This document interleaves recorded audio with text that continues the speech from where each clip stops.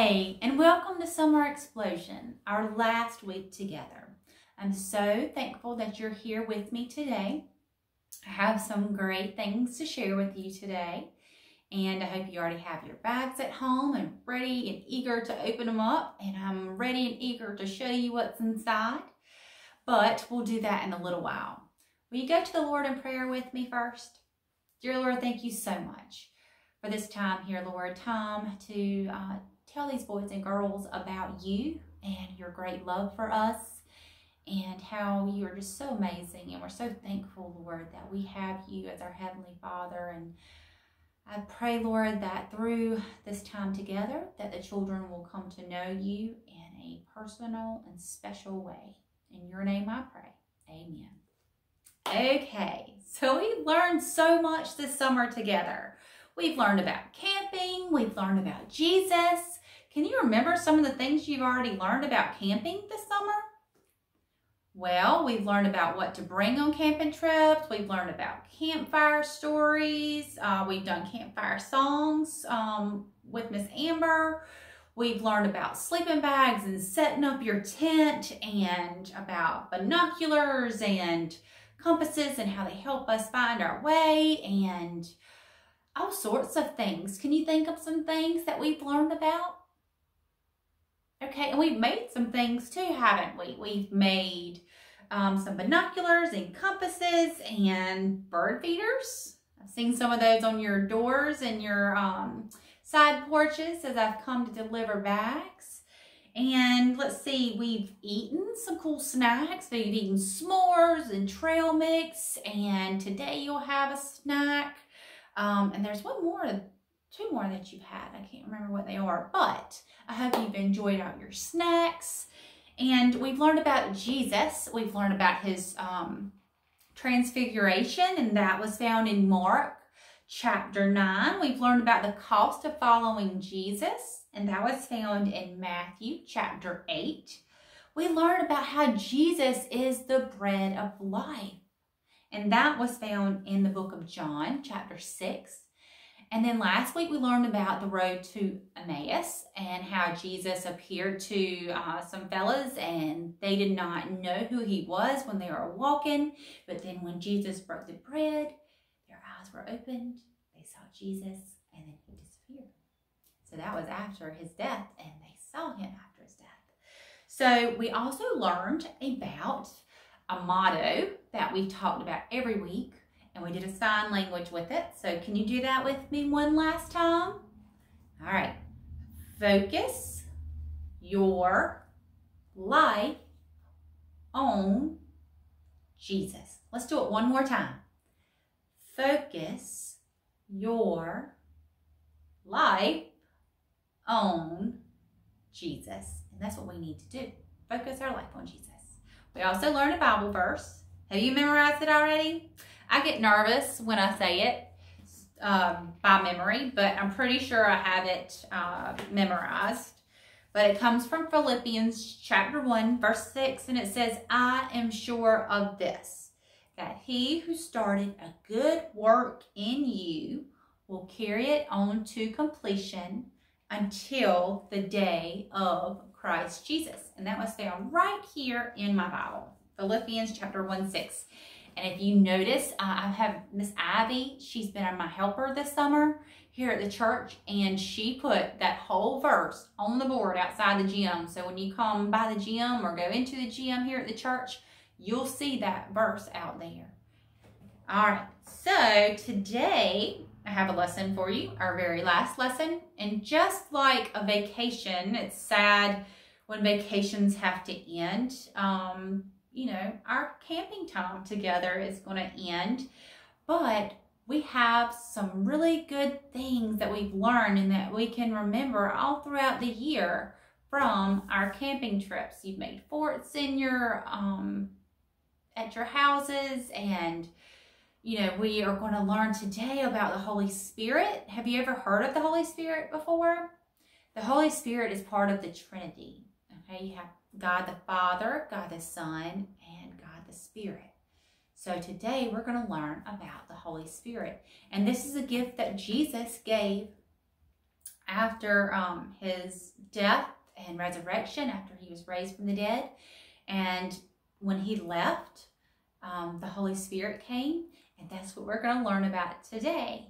And as believers, we can have the Holy Spirit living in our hearts and on fire to tell people about Jesus. Not literally on fire, but a spiritual fire.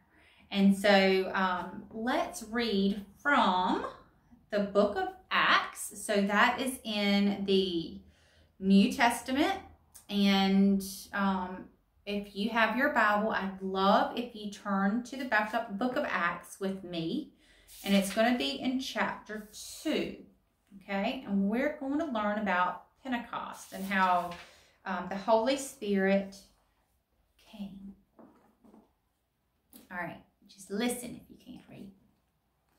When the day of Pentecost had arrived, they were all together in one place. Suddenly, a sound like that of a violent rushing wind came from heaven, and it filled the whole house where they were staying. They saw tongues like flames of fire that separated and rested on each of them. Then they were all filled with the Holy Spirit and began to speak in different tongues as the Spirit enabled them. Which tongues? Different languages. And as the Holy Spirit allowed them to. Now there were Jews staying in Jerusalem, devout people from every nation under heaven. When this sound occurred, a crowd came together and was confused because each one heard them speaking in his own language. They were astonished and amazed, saying, "Look, aren't all these who are speaking Galileans? How is it that each of us can hear them in our own native language?" And then it goes on to say, it names the different languages, different types of people that are there in the languages.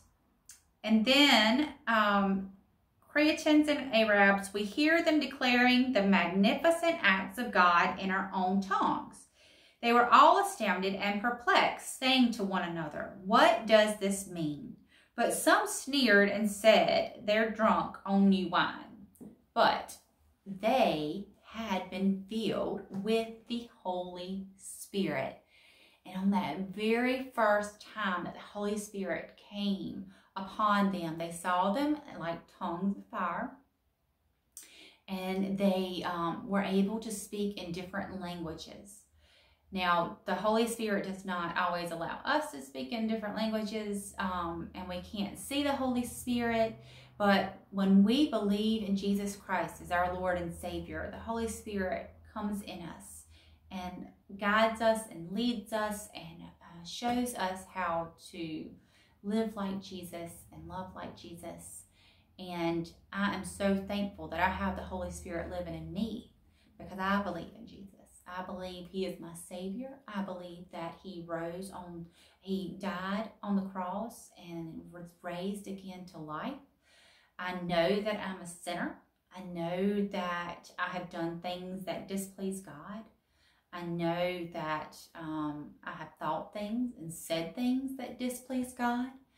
And we all are sinners. And when we confess that and we believe in Jesus and we know that he is our Savior, then we are believers. We pray a prayer of and ask him into our hearts. And after that, we can be baptized and show others that we are believers. And I'm so thankful to have the Holy Spirit living within me. And if you haven't already accepted Jesus as your Savior and you're ready to tell someone that you want Jesus to come into your heart and you want others to know that you believe in Jesus, tell somebody, tell an adult, tell a grown-up, whether it's your grandma or granddaddy, your mom or dad, or somebody here at the church. It's a wonderful, most amazing thing that you could ever do is to accept Jesus as your Lord and Savior. All right, so there's a few things that I wanted to tell you that came from the book, the lessons that I've done each week. It says, That same fire comes to us when we accept Jesus as our Savior, talking about the Holy Spirit. When you invite Jesus into your heart, it's the Holy Spirit that comes inside. The Holy Spirit connects us to Jesus. He allows us to pray directly to the Lord. He fills us with power to do the work of the Lord. And He lights our path so we can follow God's will. The Holy Spirit is a fire that can go with you wherever you go. All right, so I have a few questions because normally we do questions from last week, our lessons from last week. But since this is our last time together, I was going to ask you these in a little game form. So it's going to be, you choose A, B, or C, okay? It's multiple choice. And let's see how much you've learned today about the Holy Spirit. You think you can do that? Okay. The Holy Spirit came on the day of, was it A, repentance, B, Pentecost, or C, Passover? Pentecost. If you said B, you're right. The next question. The Spirit came in the form of A, tongues of fire, B, water, or C, light. If you said A, tongues of fire, you're correct. Okay, question number 3. You ready? The believers were able to A, speak the gospel in other languages, B, touch the Holy Spirit in the flesh, or C, walk on water. What do you think it is? If you said A, speak the gospel in other languages, you are correct. All right, question number 4. Because of the Holy Spirit, A, we can pray directly to God, B, the early church began to grow, or C, A and B. If you said C, you are correct. It is both of those. Last question. Who is the Holy Spirit? A, one of the Old Testament heroes, B, a saint, or C, God's presence who dwells in our hearts. If you said C, you are correct. I love that definition. God's presence who dwells in our hearts. God within us. All right. So I know you're ready to open your bags and find out what's in there. So go ahead and do that. You have a roll of papers that came with it, and you can take that rubber band off, and you've got a coloring sheet. You've got a word find. You've got, this is called Camping Vocabulary Matching Worksheet. So there's some items that you would take camping with you. And then I figured I would include this because maybe you and your family are going to go camping, and some of you already have. But here's some cool ideas for camping with kids packing list. So maybe there's some items that you hadn't thought of that you could take on a camping trip that maybe you need or would like to take. And then lastly, 10 things you need to follow, 10 rules you need to follow when you're doing a fire, a campfire, because campfires can be very dangerous, especially if you're camping outside and you have a fire going. You got to make sure it's all the way out when you leave or when you go to bed, because those embers, those little things that flicker, can get caught in the trees and set a whole forest on fire. So you have to be careful. All right, so let's see what else is in your bag. You've got your snack. These are our little flames, our campfire flames. And you've got your juice. And you've also got a plate with a whole bunch of different papers. And on this plate, you're going to make a campfire. Now, looking at this paper, you might think, well, how can I make a campfire out of a plate and paper? So I'm going to send your parents a picture of what it's supposed to look like. And Miss Susan cut all these out and made it and took the picture. So yours can look like hers, or you can make it look like yours, your own, your very own, however you want to do it. So that's your little craft for today. And your snacks. So I hope you enjoy that. And I hope you've enjoyed our time together. And I look forward to seeing you here at the church We'd love to have you. We're going to have pre-K and Kids Focus starting back soon. We've got Awana starting back soon. But we have children's church every Sunday at 11 o'clock. We have Sunday school every Sunday at 9:45. Love to have you here at Calvary. All right. Well, I hope to see you soon. Bye.